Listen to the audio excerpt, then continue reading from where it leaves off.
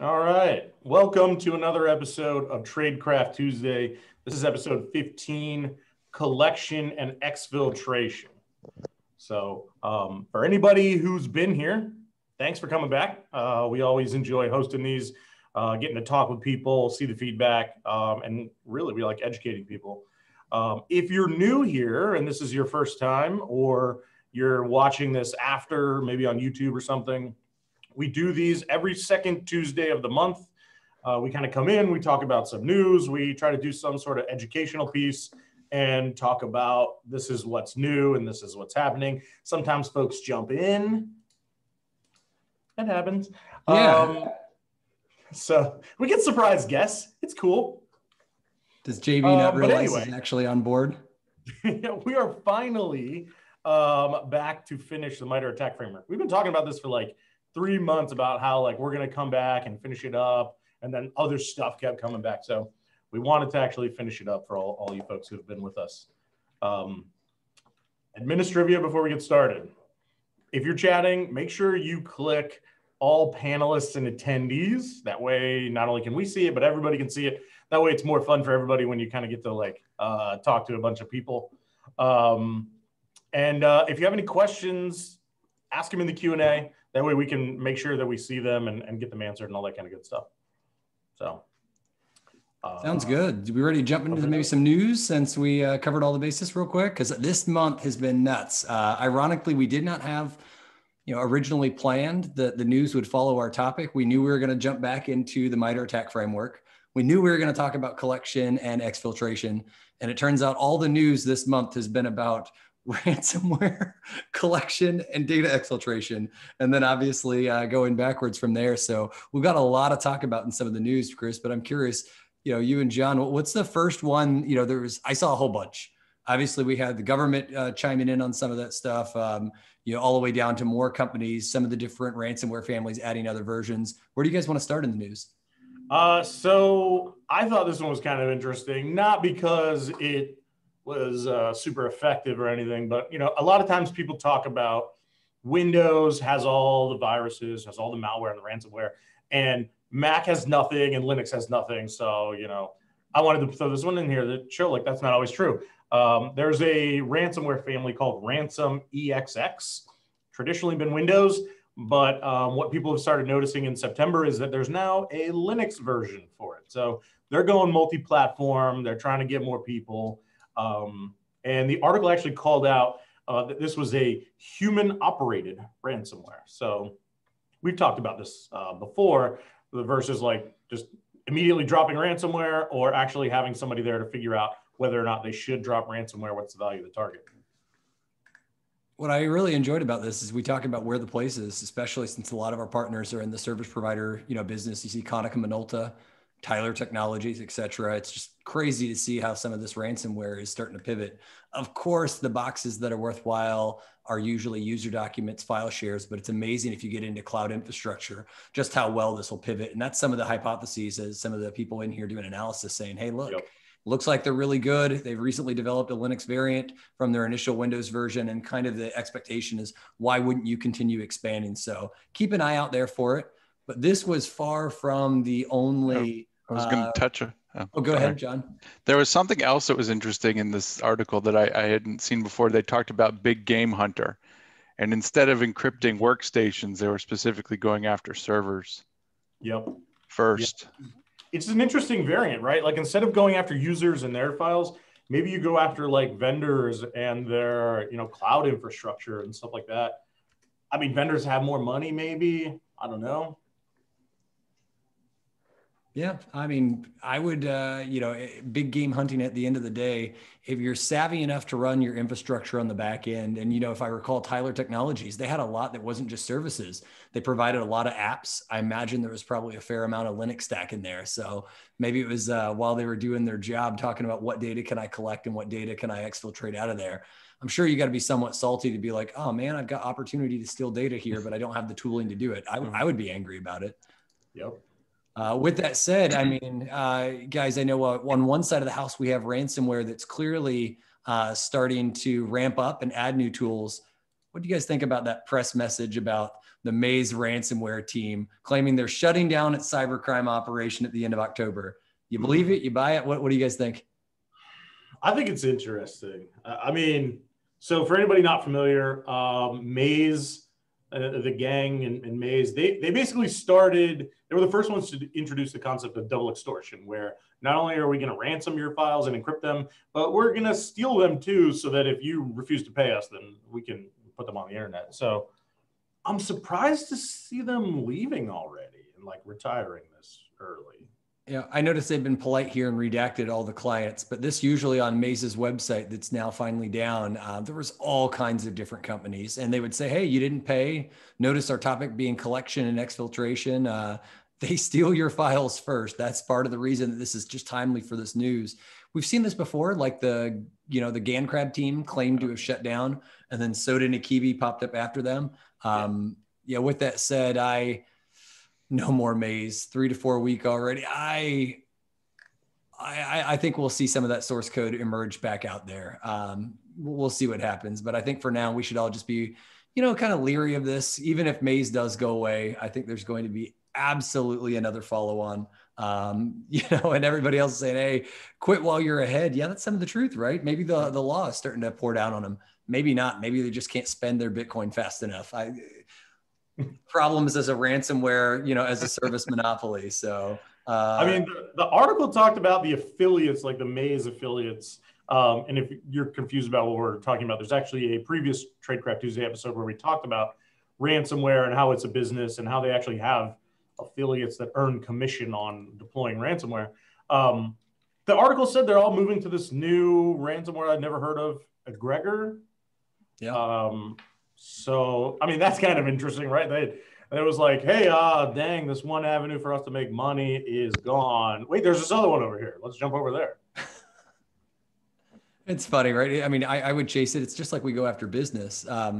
With that said, it's not just about Maze, right? I think is when we continue looking at like where some of this was going, the question is, well, how much money is there truly to be made? Right? Can you really make bank on this? Is there a really opportunity? And guys, did you see the post from it was the end of the month, so I guess almost about 2 weeks ago. But this was the Revel team. They actually did an interview.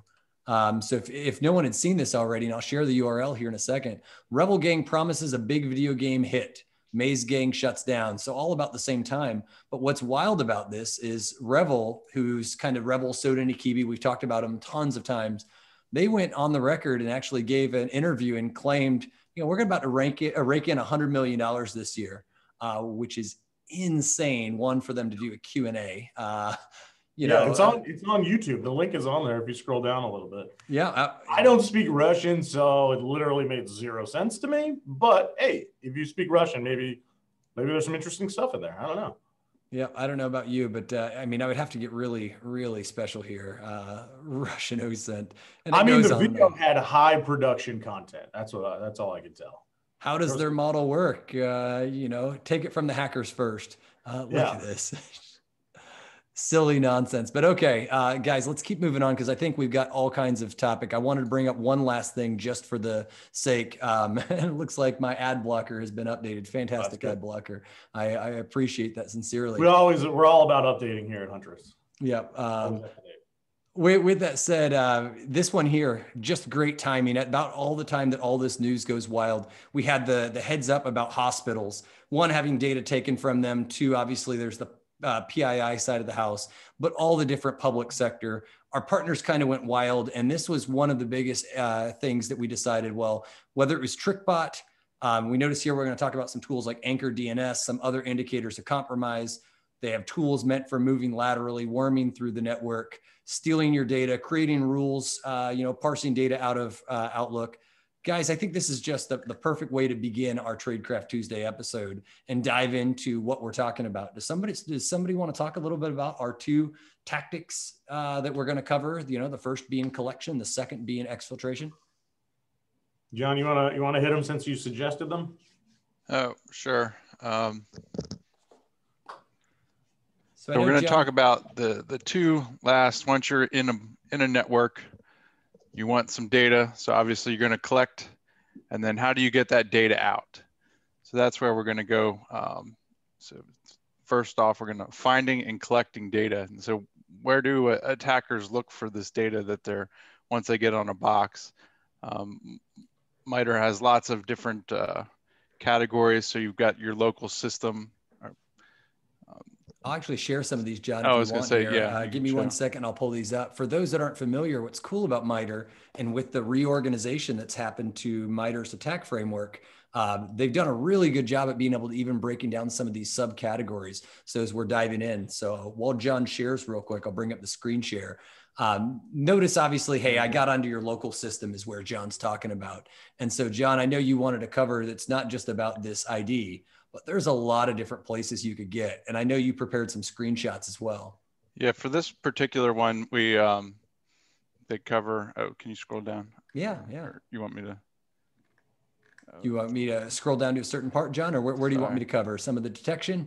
That wasn't the one I was thinking it was. Okay, let's keep it up then verbal, right? We've got a lot of tactics over here in Mitre. You know, among some of those tactics, John, I know you and I have both created tools to do this type of data collection, but at the same time, we have helped people identify these issues, whether it's red team or us actually gathering the data. So what are some of your favorite ways of when you're going after local system data? So you've popped on a machine, whether it was a phishing email, an exploit, whatever. I mean, in the beginning, you're just kind of poking around to see what you've got. So like in one of our, you're about to click on that link. You can share that. Yeah. You want me to take a look, John, at the manual exfiltration? Is that what you're suggesting? Yep. Cool. I'll bring it up right now on like Google Drive. I mean, this is about as ghetto as it gets, right, John? But this is one way to get data. Here this is actually from a Cobalt Strike attack that we had seen, and we were able to get the logs, and here they've just local system. They're poking around on one of the hosts that they found. They found some travel authorizations, some events, some expense reports, just collecting basic data. Maybe it's got something in there that they're interested in, or it gives them someplace else to start looking for data. I mean, Chris, when you were red teaming, were you still using, Chris, in red team? I mean, I know there's a lot of elegant ways to use the Windows APIs to do it, but I recall when I was doing it, just the good old fashioned dir/s, right? Or your recursive dirs. Yeah, dir/s/b. Gotta get that /b because you want the full path. Oh, you know what? I'll bring that up. We'll do it together, right? So if we take a look, what Chris is talking about, dir/s being the displays all the files in a specific directory and all subdirectories. But his /b says, hey, use the bare format. Don't give me any of that fancy, you know, information summaries. I just want to know the full path to where these suckers are located. Yep. And it's funny sometimes. Tree is a good one. Do you have tree on that box? I will see. I don't think so, but we will. Oh, I'm a liar. So tree, for instance, does have some of my data in here. So I've got all kinds of good stuff. The tree is nice because then you get that directory listing with all the subdirectories and you can visually parse it to see like what's where.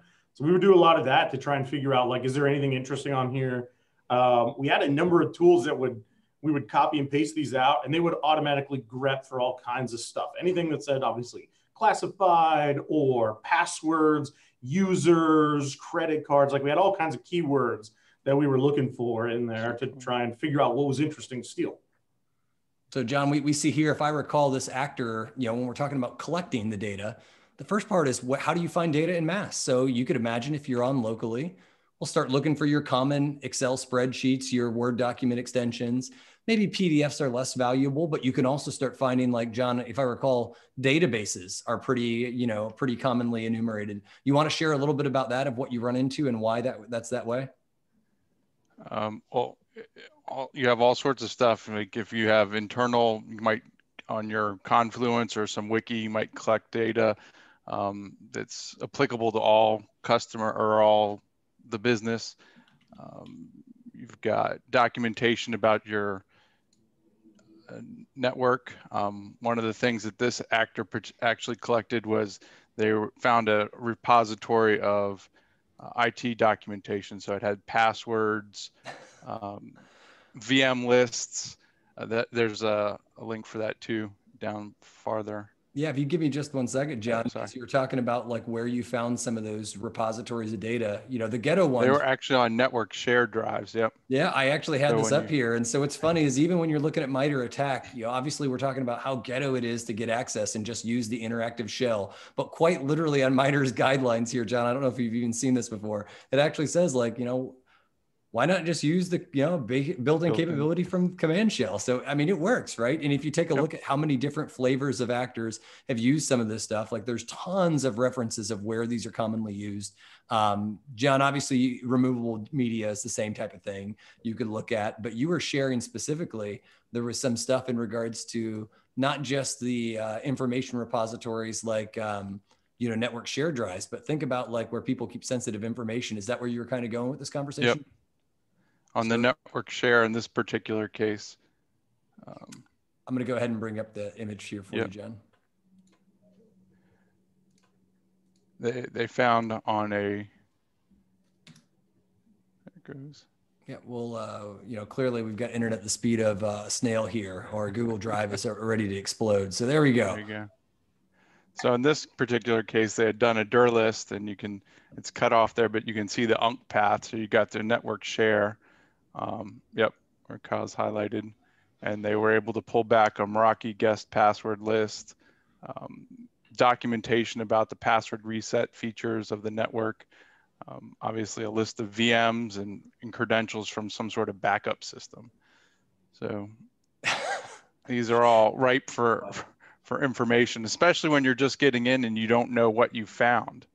So you collect this, and maybe that list of VMs had details about and credentials about a finance VM or something, or an accounting, where you can get in and get more data.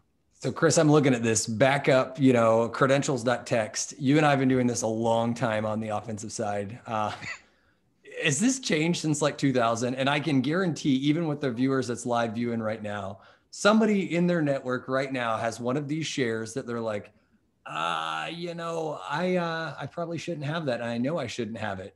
And some of you are like, no, I'm all completely in IT glue.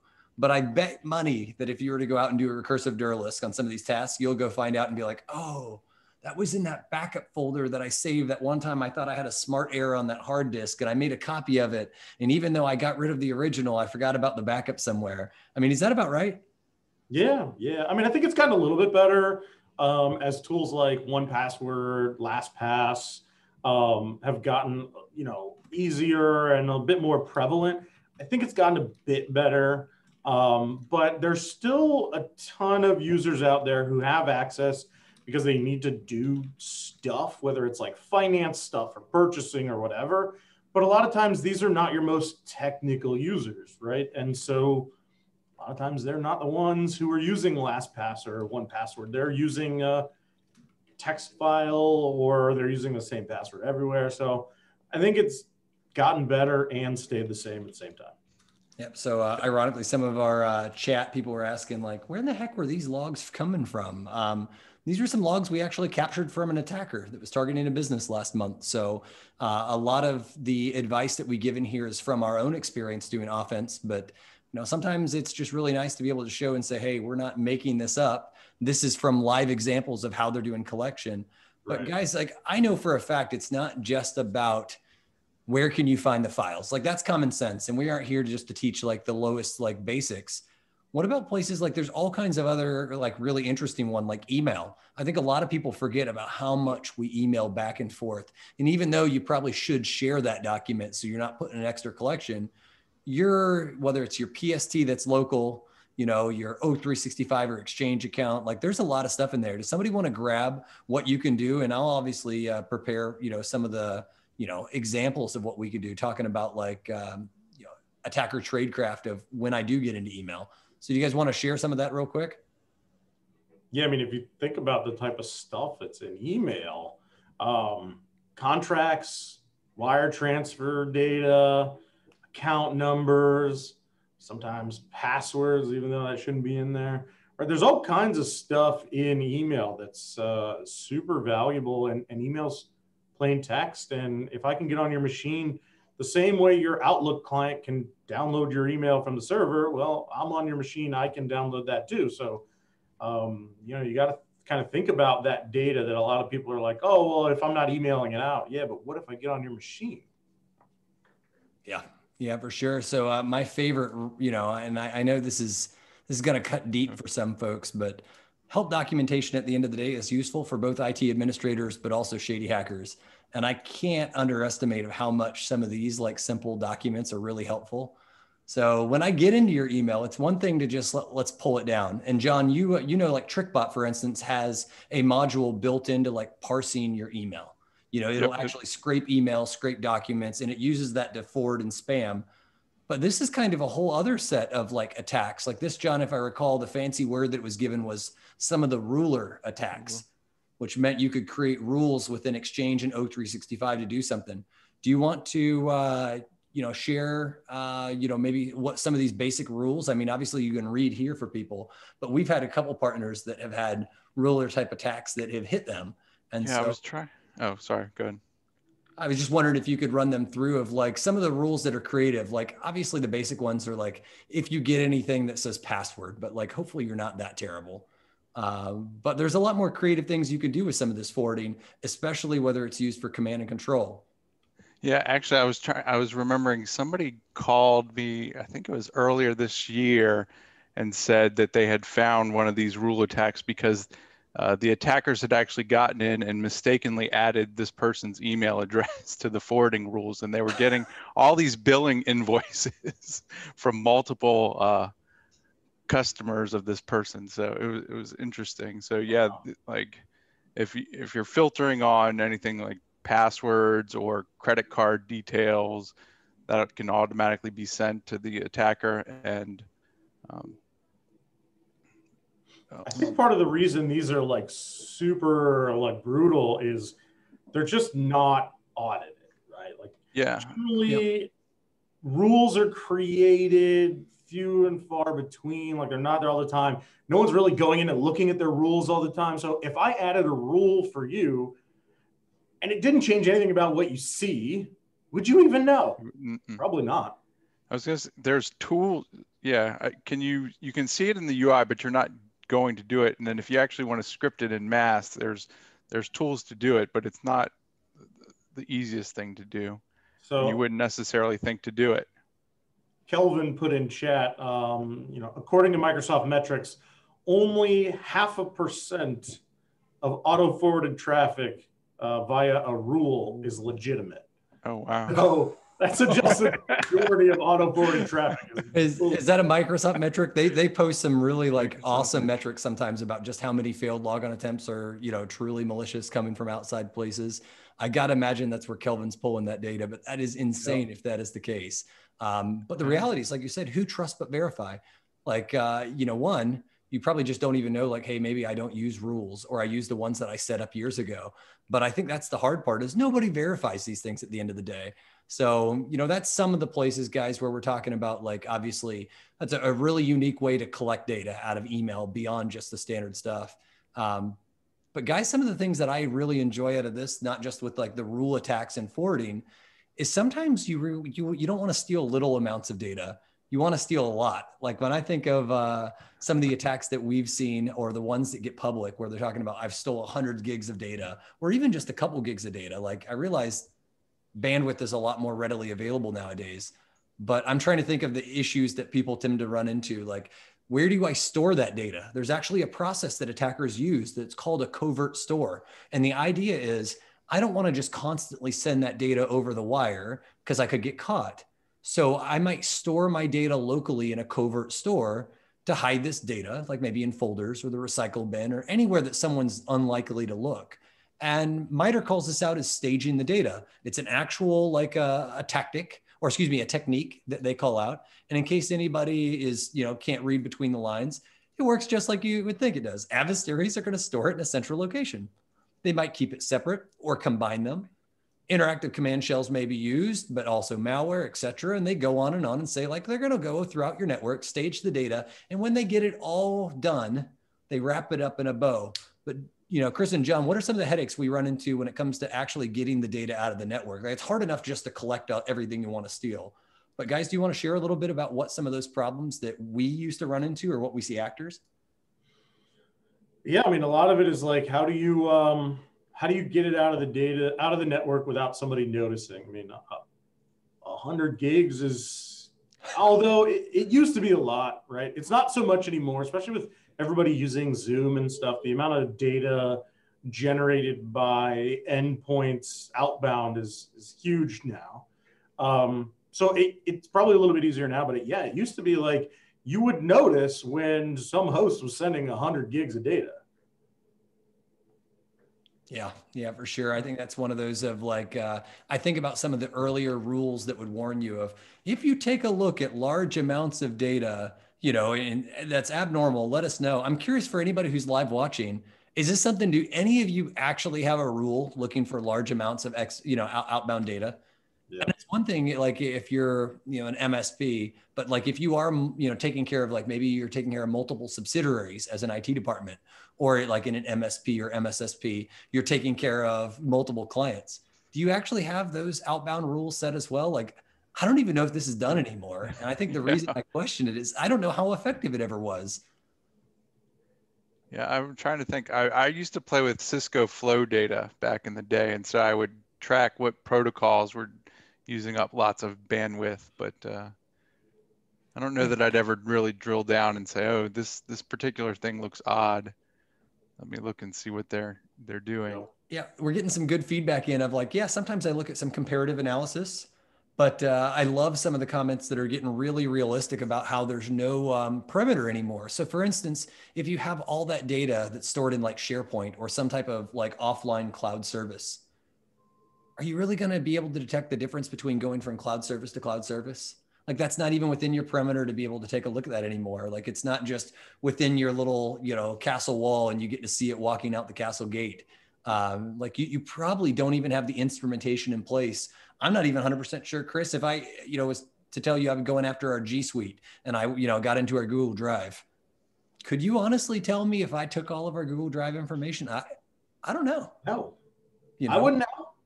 Unless Google sent me an email, and even then, it would probably get lost in my inbox. So. I probably still wouldn't know. Yeah, I mean, this is a great example.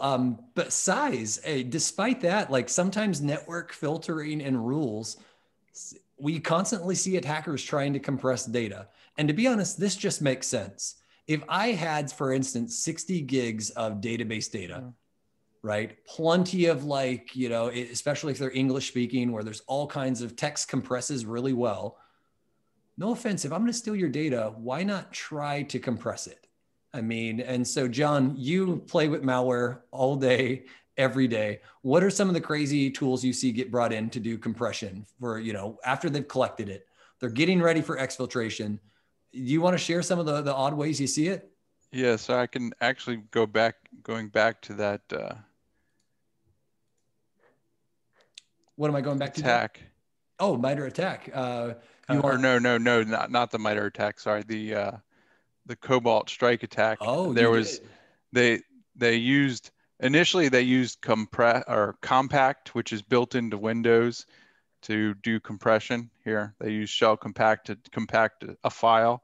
What we found was interesting was apparently this wasn't small enough, because then they went back after the fact and then they uploaded 7-zip and used 7-zip to compress it. See, look, I knew that, better compression in 7-zip was worth it for some reason. So I tell you, at Red Team, we used MakeCab all day, every day. That was how we zipped stuff. You want to share what MakeCab does? MakeCab is a built-in Windows capability, right, Chris? Yep.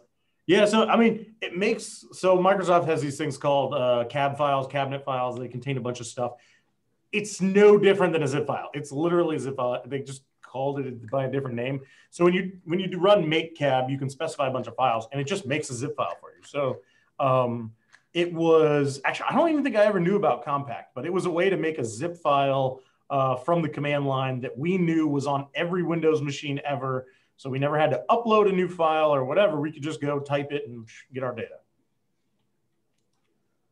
Yeah, gosh. I mean, at the end of the day, John, you've seen this. This is a Red Team favorite, isn't it? It's still, what, 20-some years later, we're still running to either MakeCab, or there's a couple other tools like CertUtil for bringing things in and bringing things out of the network. So it's funny on how some of these old techniques are just recreated again. With that said, guys, I mean, we've talked a lot about compression. You're right. Talked a lot about, how they're going to get in there. Even some of the other fun stuff is like when you look at DLP solutions who try to be able to identify like this key information going through the network. But if you encrypt it up or compress it up, you get around some of those DLP solutions that are looking for tagged or, metadata in files to be able to say, oh, this data left your network. But I think we know that hackers are pretty darn good, at least based on the news that we started here. Maze had a website. Revel has an auction website. So after they successfully steal your data, if you're not willing to pay it, they auction it off to the highest bidder. And then there's endless numbers of copycats that have other places where they're disclosing your data if you don't pay. But guys, my question for you is, how in the world are these attackers going from, all right, I got in the network, I found the data, I put it in my covert store, I finally wrapped a bow on it, I'm ready to take it out, I compressed it, I obfuscated it, but now they got to get it the heck out of the network. Like, where are they going to send it to, guys? Like, where are the common places? One that we see a lot is some other server that they compromised. So there's a lot of crappy servers out there that are hosting somebody's like side project or like whatever. They're old, they have a terrible password, they have no security. And so a lot of times these attackers will compromise those so they can use it as like a jumping off point, right? So instead of having everything come back to where they are that, exposes them, people might find out who they are. Well, they just send it to some other website and they retrieve it from there. And, that allows them, even if the victim just understands like, oh no, I've been hacked and my data went to here, they now have to go call some other company. And then other company is like, wait, what are you talking about? We didn't do that. Oh my gosh, we've been hacked too. And then like nobody knows what's going on and you never get a result. So sending it to somebody else's server works pretty well. Yep. Derek in chat called out. He said, hey, nothing worse than going to an Azure data lake, like especially if you're going from Azure to Azure, or Chris, internally, we use AWS. That is like lightning fast. And you know what? You don't even pay data transfer rates when you're actually going out there. So, it's even better for the attacker to not have, good for you who's copying the data out. You're not going to notice the extra bill, and good for them because they got it copied lightning quick, which is such a sad thing for me to comment on. That's the icing on the cake, is you don't pay for your data transfer out of your network. True. But guys, like, I know that it makes it hard for a victim to identify the final location of the data.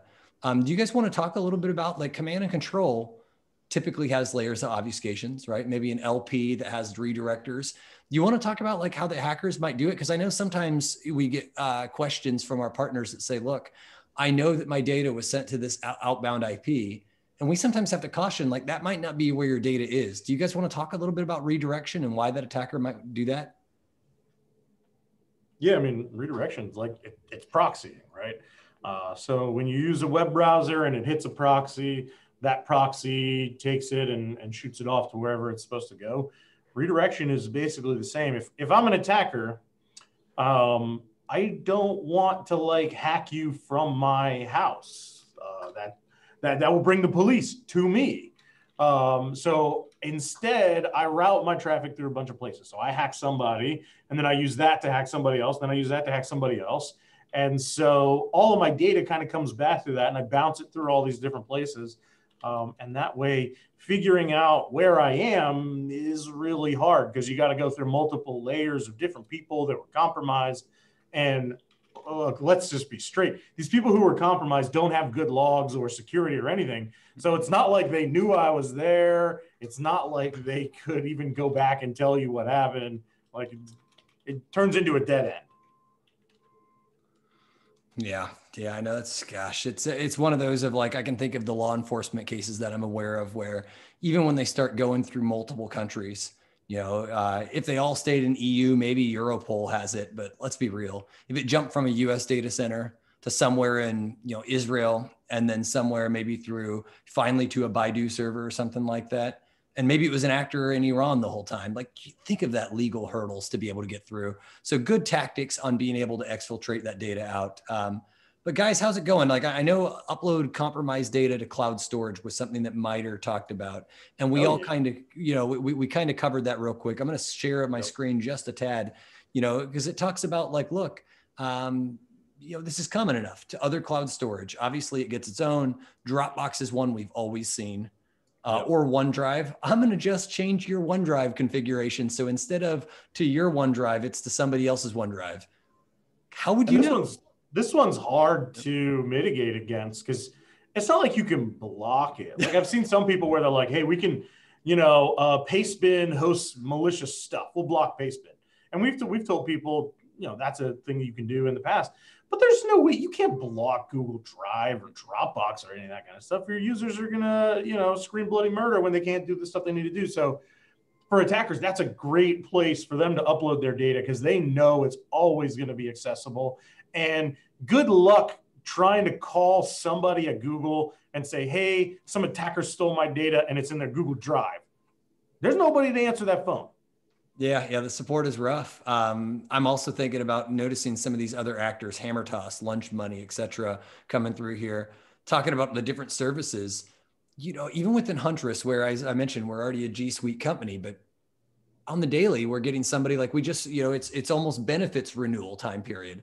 And ironically, one of the places that we got the benefits renewal, they asked us to sign into OneDrive and be able to pull it down. Like we couldn't even block it, even if we internally don't use it, because we, in a modern world, work with other companies. We couldn't even block this. Like that's just really rough. And it's one of those things that what bothers me is we talk about Empire here. This is a list of software. So this is kind of similar to those that have played with Metasploit or any of the other open source, like, penetration testing and hacking skills. These features are built in like, hey, come here, download it off GitHub. It's abusing PowerShell and some Python, depending on what it's doing there.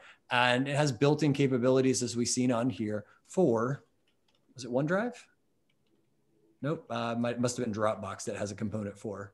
I think it's Enterprise Exfiltration can use Dropbox and GitHub for data exfiltration.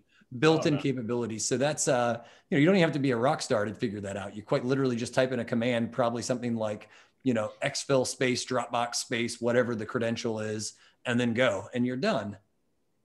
Yep. And maybe somebody is auditing and somebody is logging credentials, and maybe somebody picks that up in like the PowerShell event logs. But more often than not, we see it get missed. With that said, John, I know we've got all kinds of different ways that go about this, but it's not just abusing the cloud storage, right? Some places are like, what if there's, I think people forget, like, technically you could do this the old school physical way, right? Like, do you remember those old like Pony Express or Pwn plugs that you could do? For those that aren't familiar, let me see if I can find a picture of one of these real quick. That or the Pwn phone. But for those that aren't aware, like one of the things Chris and I were looking at before we started this event was, there's a lot of devices that people have made it really easy to have leave behinds in your network. So if we go to some of the old, like circa 2012, there was literally this thing called the Pwn plug. And I don't know about you, a big giant box with a Cat5 cable plugged in here, I'd probably call like, this looks pretty shady. But okay, that one does look shady. But can you imagine how many? We would get that. We would walk by and be like, no, that doesn't make sense. But how many people in an office would walk by that and be like, whatever. Yep. Connect to the network or whatever. No one would say anything. They don't know. Yeah, stick it behind a printer. yeah, exactly. They're not going to see it. Especially because they even themselves, the team, at Pony Express at the time, continued upgrading from the Pwn plug into the Pwn phone, where it became like, I can leave a phone behind and connect something and have an access point behind to be able to enable. So this is a little bit more on the physical side. Obviously, that's not the primary. That's not how most SMBs, no offense, like you don't have your shady Russian actor walking on board, unless you're Tesla, I guess, walking into your environment to steal your data. But it is a possibility. Like this is a legitimate exfiltration mechanism. And how most of those Pwn plugs or the phones worked, they would just exfiltrate, plug into your network, and then exfiltrate over LTE or 3G at the time for that old Pwn plug. And that was great. And, you've got some of our some of the audiences even chiming in here of remembering like, add a do not, unplug sticker. I actually saw one at one time that was dressed up to look like a hand sanitizer thing, except it was a hand sanitizer plugged in. Oh, it's great. But, who's going to pull the hand sanitizer thing off the wall to figure out that it was actually plugged in, powered PPOE, and powered it? Like nobody would check that. They were years ahead of their time now. Yeah, in hindsight. So guys, we've talked about this, but no offense, like nobody's exfiltrating large amounts of data over, well, I guess 3G, maybe 4G.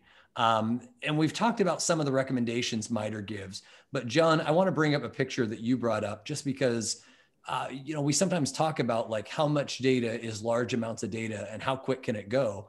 And I recall your threat operations team on one of those attacker logs that they recovered, you actually had the hackers making notes. So let me screen share real quick. Will you break this down for our audience? Yep. So in this case, this was that Cobalt Strike attack again, and they were making notes to themselves. Here they made a note that they downloaded 60 gigabytes. So they had a compressed 7-zip file that they had exfilled out. Offsite backup, shell directory, task beacon to run. I mean, that's almost murder, right? When you're looking, and if I recall, John, this actually had one of their names. Like some of them were like, it had several attacker names. I remember some were terrible, like Neo, straight from the Matrix. Other ones were like, I think there was one guy named like Bob or Andy or John or something like that. Something simple. Yep. Some that were in Cyrillic characters, some that were not. But isn't that murder when you're like, what does this look like? Oh, to you, you're nothing more than a footnote. And you mean, oh, I download, I don't even get the full English there. Download 60 gigs of your data. That's rough. With that said, John, like what are some of the places like from the detection side of the house? We talked about there's threshold alerts. Do you want to tie, I mean, John, you were a network engineer and, system administrator. You want to talk about like some of the recommendations Mitre actually gave and maybe some of the downfalls some of those recommendations have about like threshold alerts? I saw some of them that were like packet sized related. So I was trying to remember. Let me bring it up real quick. I don't want to bring up one of our slides that actually talks about chunking, but Chris, I think you know where I'm going on some. They're talking about. Oh, go ahead. Oh, I was going to say, okay, go ahead. Now I know where you're going. On our network triggering, Mitre threw up some of the alerts saying, hey, look, we want to actually avoid triggering some of these. So people have already made comments in here. Well, why don't you exfiltrate it low and slow? I mean, some hackers are elegant enough and they'll exfiltrate it over, several hours, little bites at a time. And some of the recommendations are, why don't you look at these chunks? If you have a steady stream from an open connection that's lasting for a long period of time, that could be their indicator that they're exfiltrating data out. Then again, Chris, you as our chief architect who looks at stateful connections, what is the problem with that strategy for, monitoring that flavor of exfil? I mean, good luck. Like, there's so many continuous connections now, especially with WebSockets. You think about all these like websites you go to where you don't have to refresh the page, it's just snappy stuff is popping in, popping out. There's a continuous connection between your machine and the server for that WebSocket stuff. So there's a lot more continuous connections now. There's a lot more data coming from endpoints where, even 10 years ago, endpoints you saw mostly downloading data, not so much uploading. Now there's a lot of uploading, video chat, all that kind of stuff. Imagine if you said like, oh, hey, the attackers are doing this, they're scheduling it to be automated every hour. What about applications that are looking for updates every hour? How do you deconflict between one and the other? It's just so hard just looking at traffic and trying to say from some pattern of traffic whether it's good or bad. So hard. Yeah, it was good. You were talking about the sizes. Like I was looking at the data transfer size limits. Like some things use, if it's less than or 4096 bytes. But heck, I remember coding when I do random things. I'll code hard code 4096 bytes is my size for data transfer. So you could have legitimate applications that are using the same thing. Yeah, I agree with 2048. So gents, we're all about showing, not telling. We've talked so far about chunking data and how it can get caught. But one of the cases that we found with this actor who stole the 60 gigs of data, they didn't go to a fancy cloud service. They had an IP that was, less than reputable. And they also didn't try to use like OneDrive or Dropbox. If I recall, guys, was it SFTP, SCP? What did they use for SFTP, which is like it's FTP over SSH. So I'm going to go and bring up some slides real quick, and let's walk through this, guys, to help the audience understand what we're talking about on this collection side. Like, say, for instance, you might be like, well, I don't have, SCP. I don't have many Linux boxes, or I don't have SFTP in my network. Well, think about it. If the attacker has access to your endpoint, just like John mentioned earlier about being able to drop 7-zip, they can drop whatever the hell they want. So let's dive into this real quick. This is probably one of my favorite because, one, not only do we have the team that still can't spell the word download, they've got dowbloader.exe dropping here. We see that, okay, they're running download, uploading it to the file, then they tasked it, upload it, and they're saying, all right, now it's sent home, and they kind of start walking through. But John, you want to share what are some of these DLLs that we're looking at here, and what are they actually dropping into these folders, and why is that needed? So in this case, that we got a copy of that dowbloader to take a look at, it was a .NET executable, and it used an SSH library, specifically that one, rnci.sh.dll, and that was the core component of the file. So they wrote their own wrapper, essentially, that used the DLL and hard-coded other details into their uploader. They called it a downloader, but it was really an uploader. It was SFTPing files back to their system. See, what's funny about that, it just depends on what perception. If you're getting your data stole from, it feels like that you're uploading your data to their servers. But if they're stealing the data from you, they're downloading your data. That's true. Silly how ridiculous that feels when you got the different persona. But let's dive into that renc.ssh.dll real quick. So I'm going to open a tab just long enough to renc.ssh, was it sshnet.dll? And immediately anybody starts looking, you get the NuGet package manager. And so they really were bringing down the legitimate .NET library that includes SSH.NET. And as John mentioned, when they would upload this, these are like dependencies, just like how sometimes in Windows you have programs that are dependent on kernel32.dll. Well, they were dependent. Their dowbloader was dependent on this SSH software. With that said, John, let's dive in. As soon as they got the file in place there, you want to walk through what this foothold was all about that they created? So here they after they uploaded their file, they created a scheduled task to execute the dowbloader, and specifically they were SFTPing out this MDF file from a SQL server. And then after it was done, they went ahead and deleted their downbloader and their SSH library. Yeah, that's so this one only ran once, but there's no reason like the attacker couldn't use a task that ran multiple times every hour, once a day at 2 a.m, right? And I've seen this before. Like we even did this at Red Team sometimes, where we would have for any given network that we were in, we might have a single box or a location on a file share that was kind of like our exfil folder. And we would just like drop stuff in there as we were like working. And then whole other point in time, something would just kick off a task, pick it up and upload it. And so that way we could kind of separate when we were actually doing actions on the network and when data was being sent. That way there wasn't a correlation of data was being sent and what were the connections at the time. So it made it harder for any defenders to kind of, connect data going out and us being in the network. Yeah, that's rough. So if I recall, John, some of the funny parts about exfiltration, we always talk about in these Tradecraft Tuesdays, the bad decisions that you can make as a defender. But there's some pretty bad, practices that some of the attackers sometimes use. You want to walk us through this one here, John? So, this is, if I recall, is this dowbload.exe that we're looking at? Yep, this is dowbloader. This is actually the, like I said, it was written in .NET, so something as simple as dnspy can open it up and take a peek. On the left-hand side, you can see there's a .obfuscation, so it was slightly obfuscated, but dnspy was able to undo it.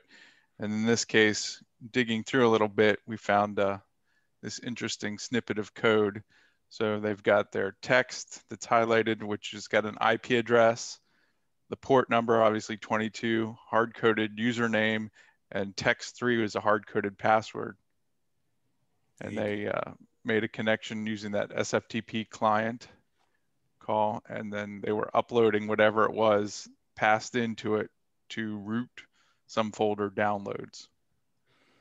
So it cuts both ways, right? Hard coding credentials is a terrible idea, but to be honest, if you don't get caught and you don't have somebody that's capable of reverse engineering, what does it matter? To be honest, that was a risk they decided to take. So obviously we hope that this insider scoop was kind of interesting to see in here. We obviously talked about how this blended in with normal traffic, but at the end of the day, that's kind of what modern exfiltration is about, Chris. And I know there's, we covered some of the basics with just trusted applications, but do you want to cover maybe a little bit more, Chris, about your time? Like there's all kinds of exotic techniques that we could talk about. You want to share about those just a little bit more? And then we've got a case study that we could run through just to close this thing off. Yeah, I mean, you can get a little bit more interesting and try and use some different port numbers, right? Maybe instead of having port 22 for some of your SCP stuff, you'll see a lot of attackers reuse 443. That way, like if I'm a defender and I'm looking at Wireshark, I'm going to just see a bunch of data that's going across there that I can't read. But that's no different than me looking at somebody's HTTPS traffic, right? It's all encrypted. I can't read it. So there's that. You could also go super exotic and do stuff, exfiltration over DNS or some of these other protocols that a lot of people consider read-only. Like, for example, when I'm using DNS, I'm making a request for some domain name and I'm expecting to get back an IP address. Well, that request for that domain name is completely arbitrary. So we actually talked about this in the Tradecraft Tuesday we did last month. Actually, I think it was the White Hat Wednesday we did last month. Annie Ballou kind of went over a paper where they were talking about doing exfiltration over DNS, and they were using these random, or what appeared to be random extra long subdomains off a domain that they controlled. And what it turned out is that it wasn't just random, it was some encoded data that they were using. And so the DNS server on the other end was basically stripping that data off and could reconstitute the file based on all of these crazy subdomains that were being requested. Yeah. So Chris, I brought up just some of that, the silly arbitrary, hey, parsing, what's your stuff coming across, and obviously figuring that stuff out. So if anybody hadn't seen that episode, that's something that's already on our YouTube or in the process of getting to our YouTube. But it's crazy. There's all kinds of these funky DNS type exfiltration. Heck, Chris, I think you and I have even done some stuff over like ping before, where we exfiltrated data over the, what is that? We had something like 30 some characters, 40 some characters. I don't remember what it was. It's like ABCD 26 plus 10, something like that. But it's we did crazy stuff like that for like CTF sometimes, where you could like run a command, but there was like nothing on the machine. But you could like cat the key into ping, and you could have ping, use that as the payload. All kinds of crazy stuff. Yeah, I get it. All right, guys. So I've got a pretty legit case study I wanted to share to end our Tradecraft Tuesday. Are you okay with me bringing into one of these? Yep. And we'll kind of live, wrap up our episode with a culmination of these. So I found two articles. They were one I read in October, and one, ironically, it's only a couple days old, November 5th. So I'm going to jump into the October one first. And this is just a great example of like the threats we're talking about when it comes to collection, finding data, moving through your network. Notice here, this is an article from the DFIR report, and it has the super catchy title of like, hey, reuk in 5 hours. It's like gone in 60 seconds. But they were talking about how quick that the actors came in. They had the Bazaar malware. Using the Bazaar loader, they managed to move their way through the network. They used tools like Cobalt Strike, AdFind to be able to do some of the collection, to be able to accomplish. And if we follow this timeline, it goes from, hey, at 5 o'clock UTC, you see the malware is executed. It's calling back to the command and control over 443. Why? You're probably not doing deep packet inspection. They're going to spawn some new processes, inject into Explorer. They're going to start enumerating your domain. Just keep in mind that's reconnaissance, internal reconnaissance. This is not collection yet. They're going to escalate some privileges using the zero logon vulnerability. Why not? Let's get to domain admin rights. They're going to start some lateral movement. Now they have domain admin rights and be able to move anywhere they want. And you know what they're doing. They're moving through, combing the network, getting an idea what the lay of the land is. As they continue to go through here, they finally make sure they've got access, even if you notice here, lateral movement to the secondary domain controller, then eventually to the primary or the PDC. They dropped their Cobalt Strike DLL. So they waited. They had access using, they don't want to use Cobalt Strike right away. That's their Cadillac tool. So use the tools that are burnable, not your really crafty tools. And then if you see they continue to go through here, look through where the systems moving laterally, joining, and then Ryuk executable is done. But we know historically through these, and including the FBI alert that we put out, that these attackers first steal data. So you'll notice all the other topics we've talked about before: defense evasion, moving around, installing Cobalt Strike through Run DLL32, discovery, notice the enumeration of the network as we've been talking about before, AD find to find more stuff in here, the lateral movement, and they kind of don't really cover in this article some of the command and control, but we've seen tons of overlap in the IP space to the same actors that we managed to get data on. And if you notice, all in all, they shared some of the same stuff, but not even a mention in this article for in 5 hours about what data was collected. No offense, the actors themselves behind Ryuk are saying, we're not just in it to only steal your data. We're here to be able to do something much more. Fast forward into November, though, 2 hours left to ransom, and they go even a step further to say, look, we've already covered 2 cases in this time frame. We're now seeing the major healthcare providers, MSPs, furniture manufacturers, et cetera. And what's crazy about this is this campaign is just very similar. I won't regurgitate it since we're running low on time, but notice the same type of enumeration, privilege escalation, RDP and into multiple systems, right? Using their first, foothold or their beachhead in the network, moving around back and forth. Does everybody recognize some of these scheduled tasks? Obviously, the names are just a little bit different than that down below.exe. This one called file, page file, whatever. But we know where this is going, right? This is them establishing their access, getting the credentials needed. Once they've gathered enough of this, I'll scroll just a little bit further. They begin the network enumeration, the lateral movement to figure out where they're going to store, where's the data worthwhile. And we go down to the very end. It finally gets to Cobalt Strike. As we showed in this entire episode here, Cobalt Strike is useful for both dropping files, executing files, using the built-in shell to be able to compact files, and then eventually stealing it before you kick off your ransomware. So I will highlight that you'll see all kinds of stuff in here. Commands ran prior to ransom, and they talk all about we stop Veeam the backups. Clearly they're stopping this to be able to do it. But this situation is starting to get to the point where they're able to not only collect files, but ransom within the 2 hour mark. And by the 3 hour mark, complete ransom of the entire environment. So part of our warning for you here today is, yes, it's important, super important for you to be able to, identify exfiltration, and super important for you to be able to identify data collection.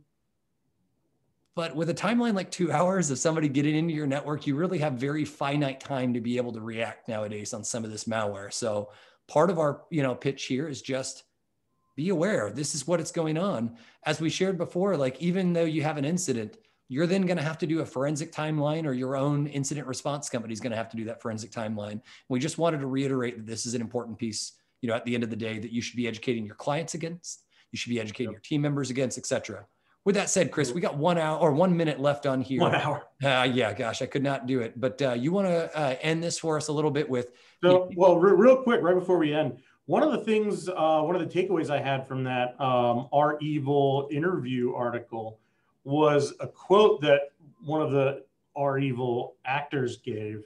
And what they said was, everything ultimately comes down to a shift toward leaking files and not locking them.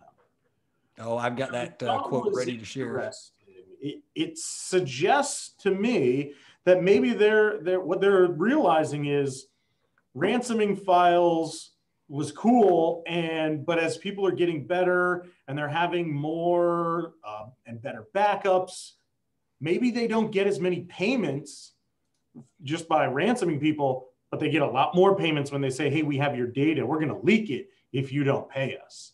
So I thought that was interesting. It may signal a shift in what they're trying to do, but I guess we will see. Yeah, we surely will. Thanks for hanging out with us for the last hour. If you have any questions, comments, suggestions for future topics, email us, tradecrafttuesday@huntress.com. We've got a whole bunch of events coming up. We got a workshop with the Taylor Business Group. We are going to be doing a webinar with ASCII on stopping ransomware before it starts. This is a case study on Ryuk, what we were just talking about. So if you're interested in that, check that out. Kyle's posting all the links in chat. We're doing a tech day with Datto MSP, and we have an IoT SSA cybercast. It's going to be called Deception, Deceit, and Decoys. Hackers Lay the Mousetrap. And for anybody who's attending IT Nation Connect, we are there. Come by, visit our booth. Don't hassle our reps too much. Give them a break. Yeah, for sure. So with that said, I think that's going to do it for us. Hope everybody out there is doing okay. Veterans Day is tomorrow in the U.S. So thank you to all of our veterans, past, present, future. And we'll see you next time.